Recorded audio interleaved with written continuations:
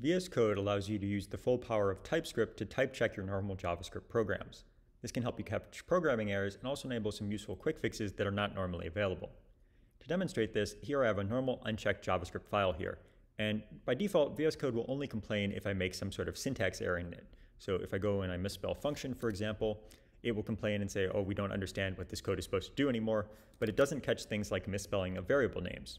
To enable more advanced type checking from TypeScript, I can do that in a few different ways. So the first is to enable it on a per file basis. And all I have to do for that is go to the top of the file and add a comment that says @tscheck.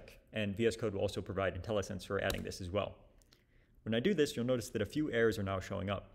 The first error here, if we hover over it, is saying that the argument type of string is no longer assignable to number.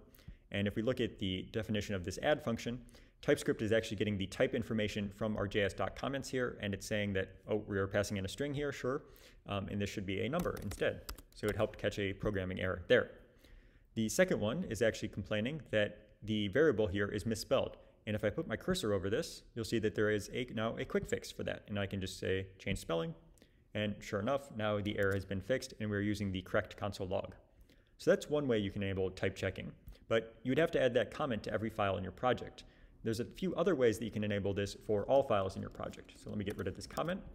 The first is using a VS Code setting. So if I open up this and say implicit, and if I go to the JavaScript implicit project config check.js and enable this setting, now all files in my project that are not part of a JS config will have this the type checking enabled. Let me reintroduce an error here, and sure enough, we are seeing that error reported again.